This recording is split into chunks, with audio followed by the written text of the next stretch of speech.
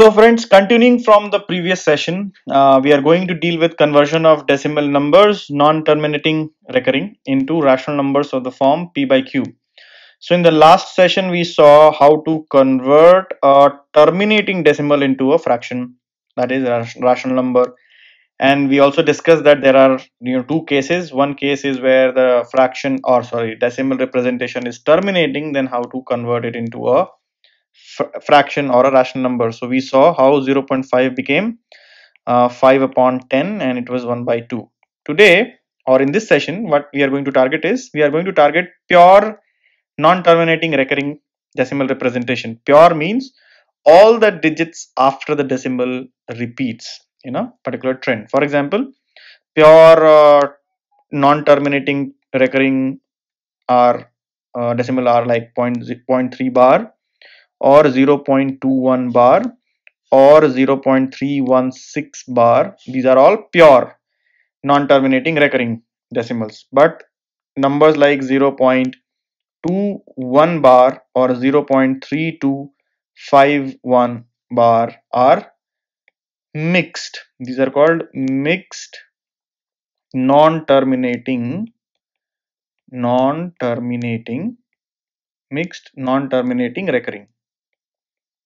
Okay, and these are called pure non-terminating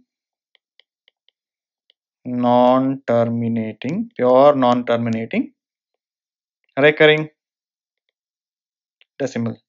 Okay, so in this session we are going to learn how to convert pure non-terminating recurring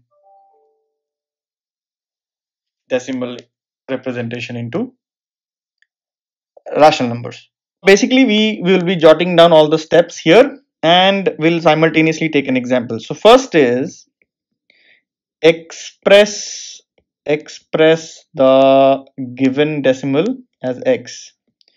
Given decimal as x. What does it mean? Let us say we have to convert 0.3 bar into P by Q form. Okay, so first step I'll do x is equal to 0.3333 dot dot dot. I'll express like this. Okay, point number 2, count the number of digits repeating after decimal. So if you see, only one digit is repeating, isn't it? And that is 3 in this case. So hence, and call it n. Okay, so n is equal to 1. Okay, now third is multiply the equation so obtained. Which equation? So if you see, I have an equation here, x is equal to 0.333. Let us call it 1 and multiply the equation so obtained by 1 followed by n zeros. Okay, so in this case, how many what is n? N is 1. So how many 0 will follow 1? 1 0, right? So hence basically that number here is, I am writing that number here is 1 and followed by how many zeros? 1 0. So that is 10. So let us do that. So if you multiply this, it becomes 10x, and if you multiply this 3.33 becomes 3.3333. Okay, call it equation number 2. Now step number 4, subtract the previous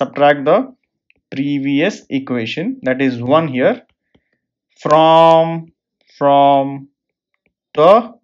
the new equation that is 2.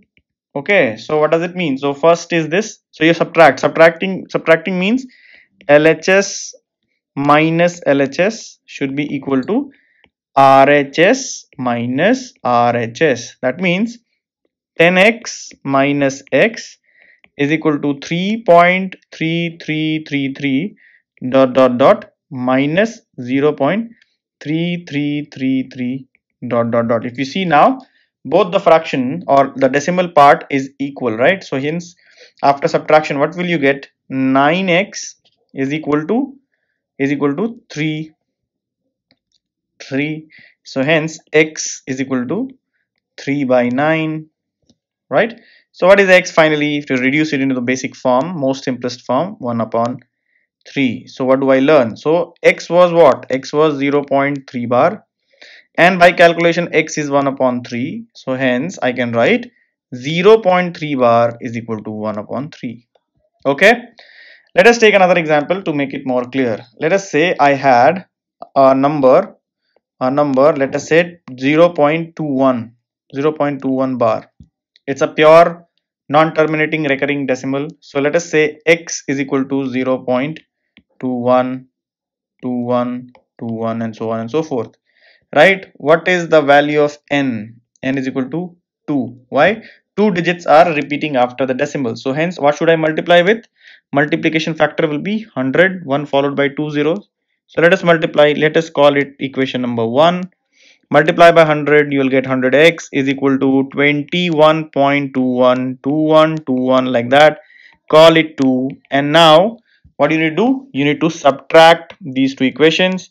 So if you subtract, you will get 99x is equal to 21. So what will be x? X is 21 by 99, which in reduced form will be 7 upon 33. So hence I could convert 0.21 bar into 7 upon 33 in the form of P by Q, if you see, right? So I hope you understood the problem.